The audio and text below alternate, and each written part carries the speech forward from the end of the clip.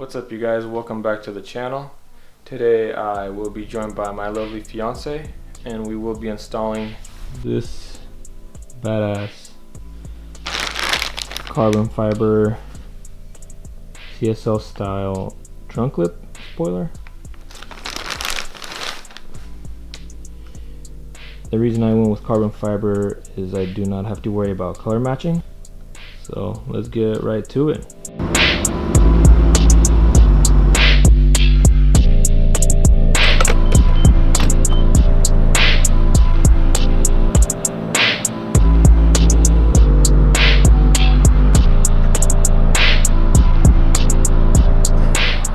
Alright, so we just pulled up to Home Depot.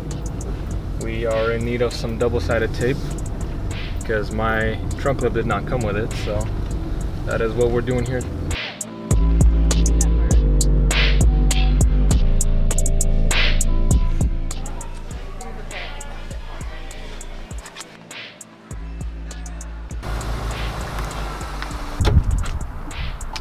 Yeah, boy.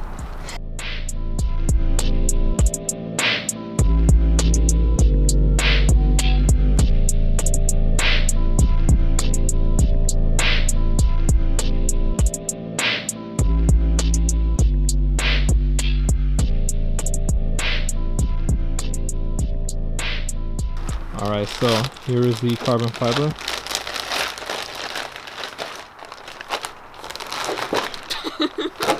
Got it. There it is.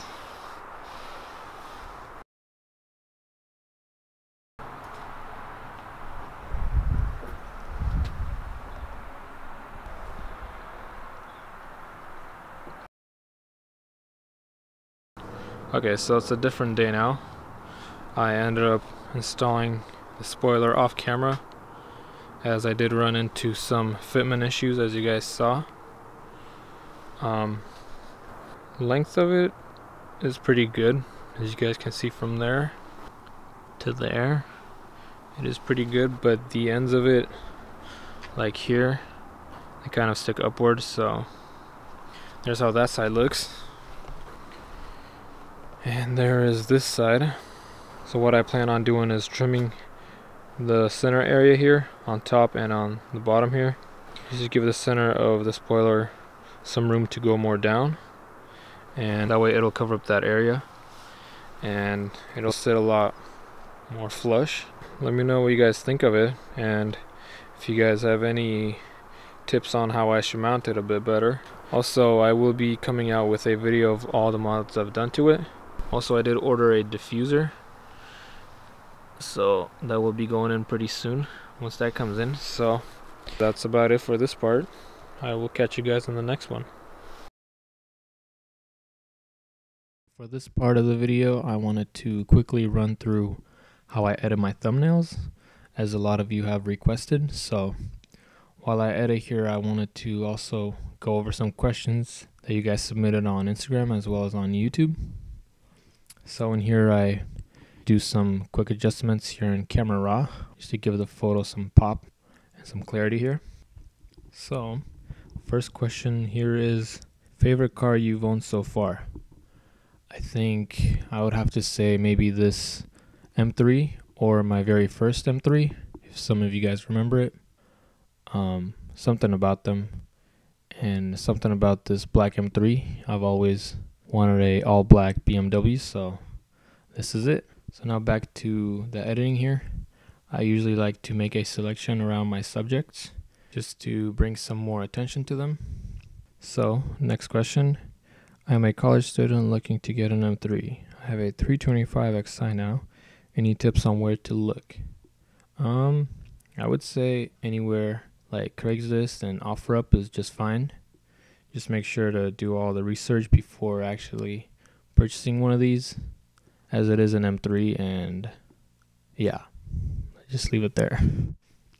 So here in Refine Edge, we are adjusting the radius to get rid of the harsh edging.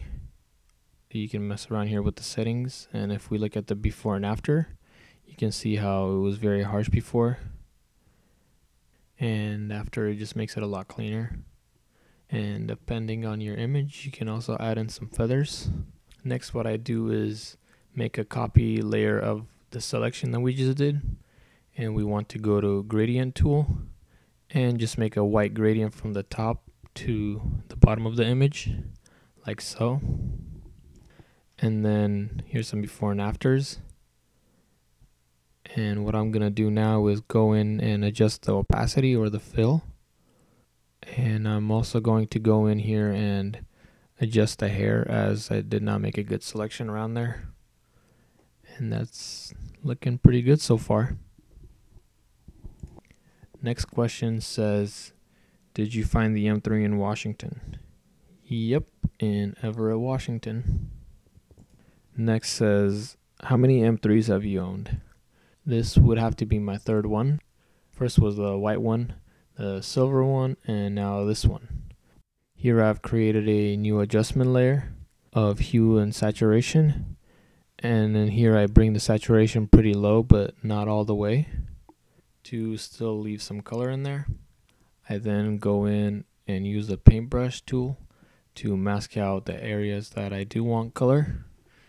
Usually those are some vibrant colors that bring some attention to the subject.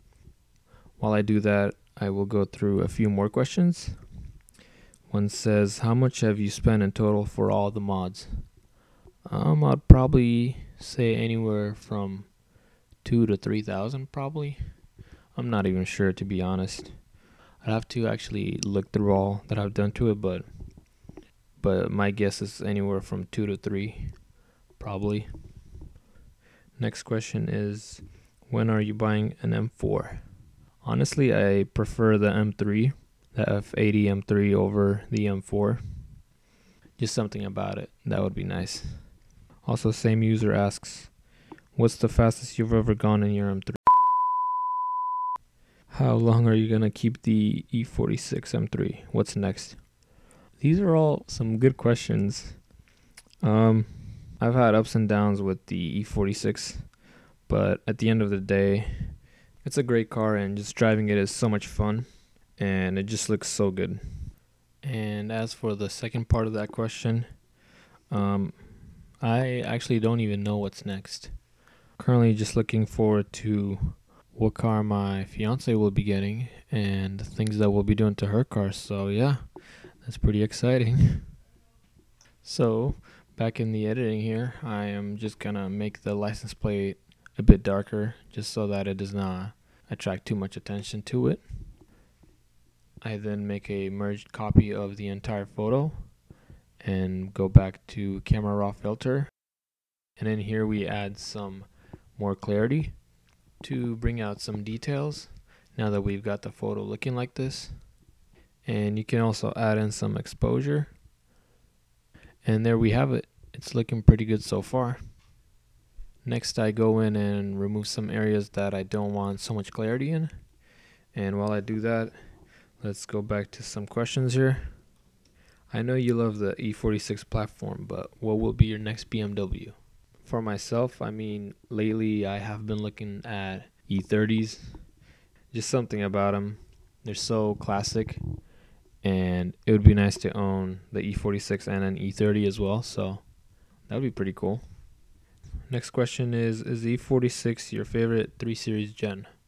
That is a pretty hard question, but I think I'd have to choose the F Series or the new ones. I think it's the G Series. I'm not sure on that, but it's the new ones that are coming out. Here I am creating the thumbnail text.